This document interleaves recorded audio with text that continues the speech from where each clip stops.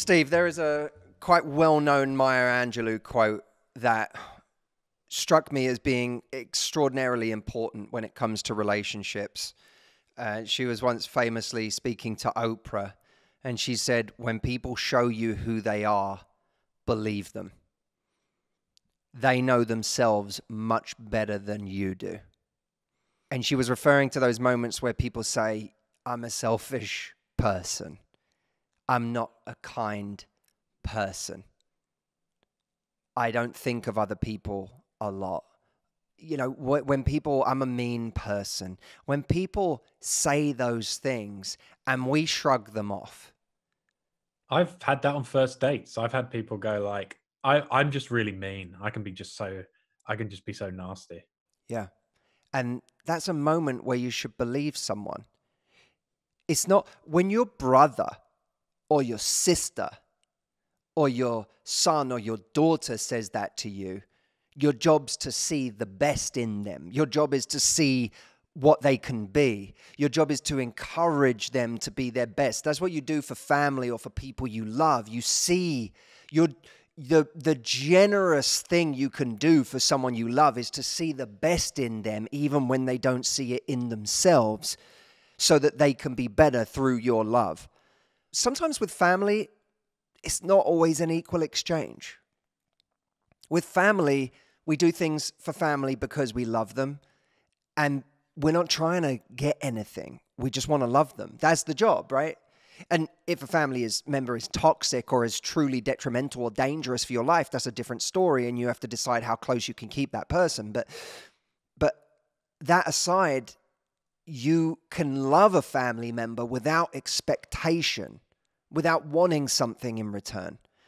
The same is not true of romantic love. That if you love someone without expectation, that's unrequited. That's a recipe for unrequited love, where you can just love someone who's not good for your life, or is ignoring you, or is not investing back. That's a disaster. That's misappropriated generosity.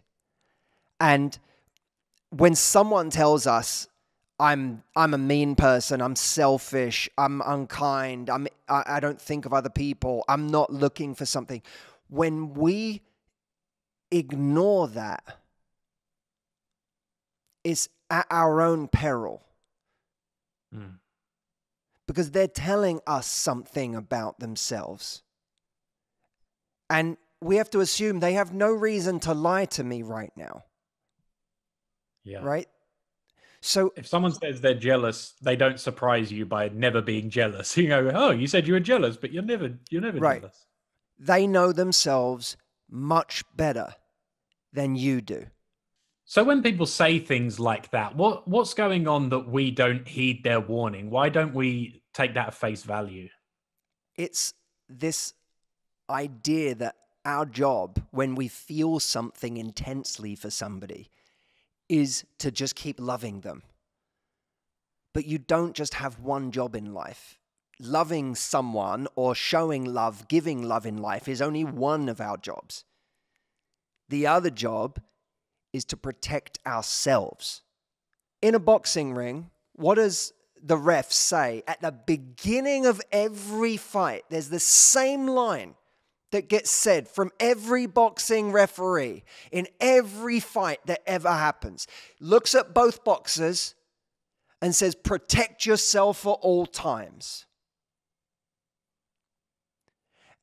When, at a certain point in a fight, a referee determines that one of the fighters is no longer capable of protecting themselves because they're punch drunk, they're not putting their arms up anymore, they're not guarding punches, they are just taking a beating that's putting them in genuine peril, genuine danger, and could be causing serious long-term harm, that referee stops the fight. Protect yourself at all times. And when the fighter can no longer protect themselves, they stop the fight.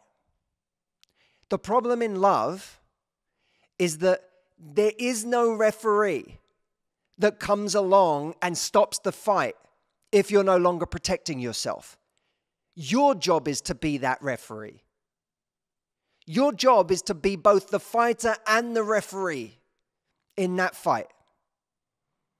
And if you get to a point where you can no longer protect yourself, if you get to a point where you realize, I'm just taking a beating, emotionally, I'm spiritually, my soul is taking a beating in this relationship, your job is to stop the fight and remove yourself from the ring. But too many people ignore what they know about someone, ignore how someone makes them feel, and keep in the ring with that person taking that punishment. They forget that they have two jobs, not just one. One job is to go out and love in the world. The other one is to protect yourself at all times. Why? Because that's a form of self-love. That's a form of self-care. That's a form of self-preservation. Because if you don't protect yourself from someone who means you harm, whether it's directly means you harm or just causes you harm because of what they do unconsciously, they're an unconscious person who's being driven by selfish desires, egoic desires. If you don't protect yourself from that person, no one else can protect you, and you'll be harming yourself. And when you harm yourself like that, you diminish your ability to give love to other people. So what is it then that gives you that ability to be your own referee, to be the person who throws in the towel and calls the fight and says, like, that's enough, I'm done, I'm out? What is it? Wisdom? Is it a particular kind of courage? It's taking responsibility for looking after yourself, for your own well-being. Instead of just seeing it as your responsibility to love somebody because, oh my God, no, when you really get to know them, they're wonderful. Oh, but you don't understand. We have such great chemistry. We have such a great connection. That's all seeing your job as being to love them. But that's not your only job. That's not your only responsibility. It's to take care of you. And when you say your only job is to be loving towards someone else, you're abdicating responsibility for loving yourself. Your job is not to mindlessly take punishment. It's to protect yourself, because protecting yourself means more love for everyone else and everything else in your life. It means your soul, your love, what you have to give is not diminished by the person in front of you. And for anyone, by the way, who is ready right now to start taking better care of themselves, who's ready to start loving themselves on a different level and building a different level of confidence with themselves, have a different relationship with themselves, our virtual retreat is coming up.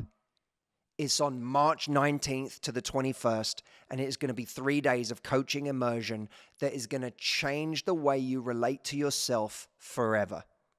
And when you change the way you relate to yourself, you change your results in life, you change how happy you are, you change how at peace you are, and you change how much you rely on any person to make you feel good enough. And when your strength comes from within, you make all sorts of wonderful choices that a previous you would not have made. And that's when your life begins to change, because you start making different choices. So if you want to sign up to that, if you want to find out more, it is upon us. This is the last chance to be a part of this. It is at mhvirtualretreat.com. We'll see you there.